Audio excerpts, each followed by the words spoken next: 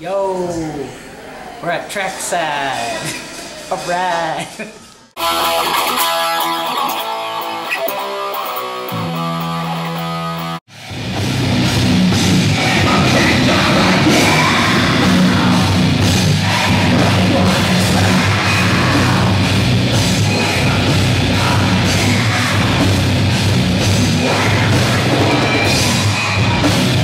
Alright, I'm Eli Steindorf. I work with Mike Bishop at TPR Productions. And right here, we got Sirens Over Sumaria.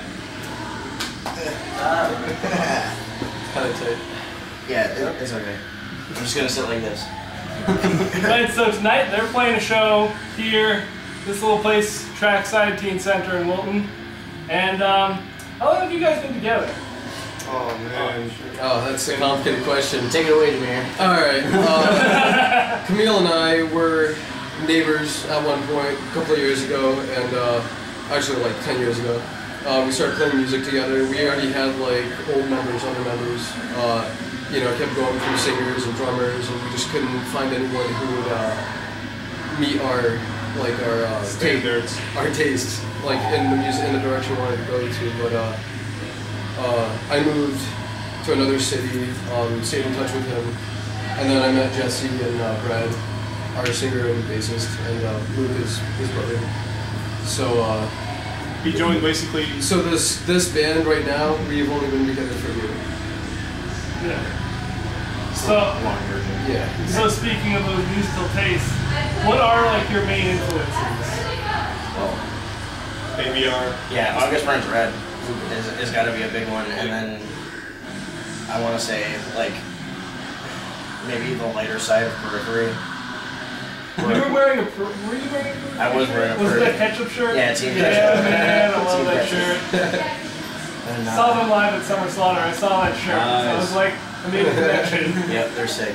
Anything really technical, aggressive, and you know.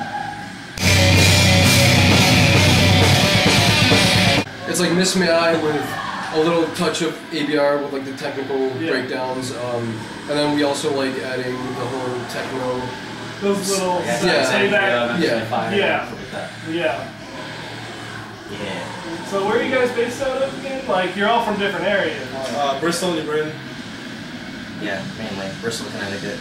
Have you guys come out with any material yet? We have an EP, but it's technically not copywritten yet, so we're getting that procedure done. Dude, I don't think we've had anyone on the show who's had any copyright shit, so Well, I mean, we're putting if it you out. got an EP, dude, that's big. Yeah. It's big for us. Like, you know, we're putting it out on iTunes and Bandcamp as soon as it comes out, and we just want to, you know, eliminate any future problems. You know, They were definitely get going. You know, do the whole album work and all that kind of stuff. We're still ordering that. We have 2 songs out actually. Yeah, they're on YouTube right now to be able to listen to. Yeah, Hypocrites and Heretics, and Don't Worry Guys, I played the song on Medium.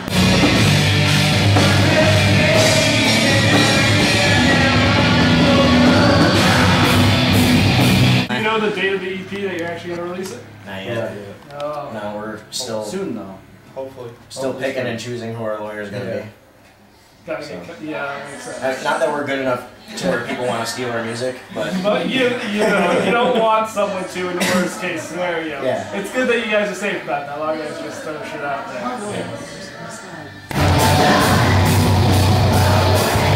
Hopefully by the end of this year, maybe.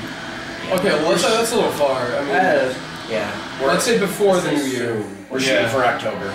Yeah. October. That's fair. That's right. Yeah. All the good stuff's coming out in the fall. I mean, we would love to support you guys, so if you just send us a release date one day, we'll put it up, we'll let people know, we'll advertise that a bit. Probably put on some more shoys for you when it's coming out. Oh yeah, definitely. But you got any other well, actually, speaking of shows, what was you guys have been playing for a year. What was your favorite show for each of you? Favorite? I mean, they get like every place is different. I mean, the most challenging show I would say would be the first one we ever had at Zen Bar in Lingle.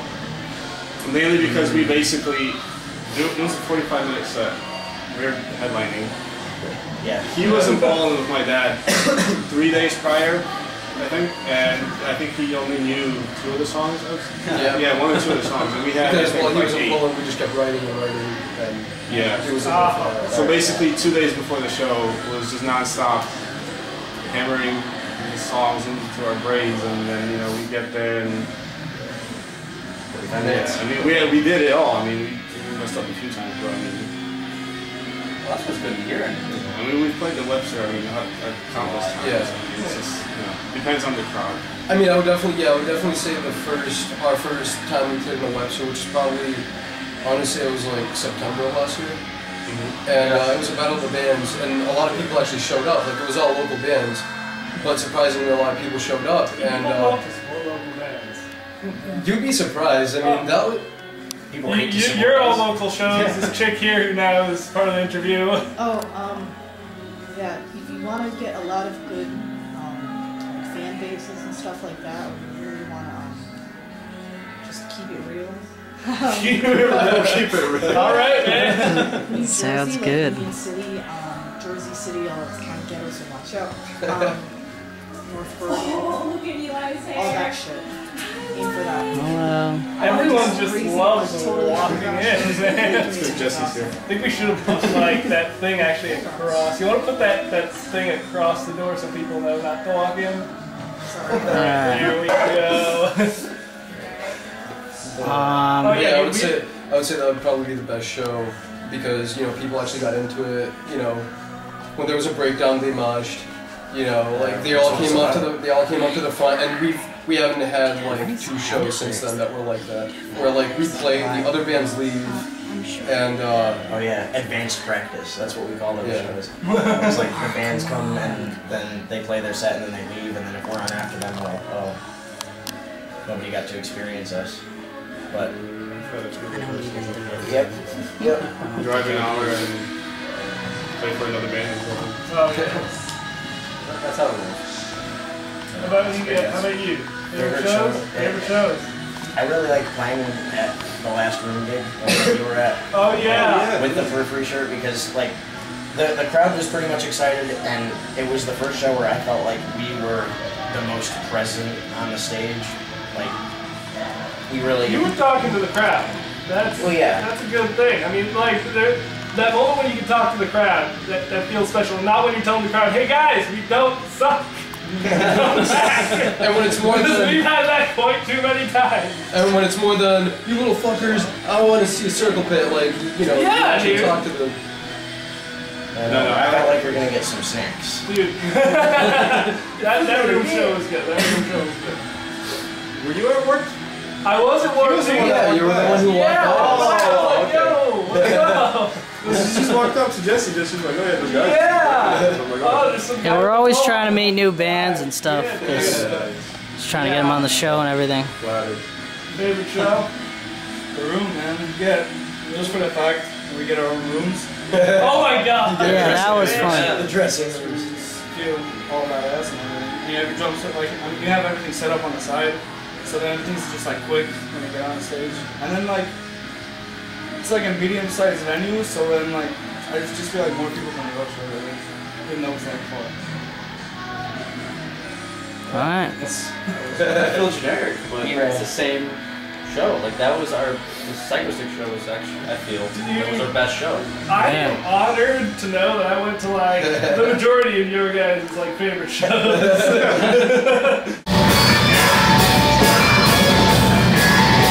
Now, Mike here, who's filming, Mike, show your face in the camera, dude. Yeah, breaking the fourth wall a bit. Yeah, so Mike runs the main live show. I run Live on the Live. And Live on the Live, we like to get the experience of the bands. We want to get an interview with them and talk with them while catching the performance, not just their normal music, but their experience of them playing live. So, whenever I interview a band on Live on the Live, I want to know, what are some upcoming dates of any other shows that you guys might have? 2 weeks from now, right? No, it's next week. Next Saturday. Yeah. Whoa. Yeah, right. 14. Yeah, 14th. Alright, the 14th. 14th. The 14th. The Webster Underground on the 14th. It's a Saturday. Doors are at 6. I'm pretty sure tickets are 10. 12 actually. Oh, alright. Yeah, it's a little expensive, but we have to sell them. Tickets are tickets. Yeah, it's a battle of bands, and then The winner goes to finals, and then from the finals you go play main stage with Danzig in October. so yeah, we Yeah. definitely want to get that main stage. Not that like Danzig is our See, scene, but shows are shows. yeah, right? shows are shows. It's main stage. Yeah, There you go. that's about it. I mean, Well, it was awesome talking to you guys, and can't wait to see you guys up. They're up next. They're opening for this show, and check these guys out. Sirens Over Sumaria.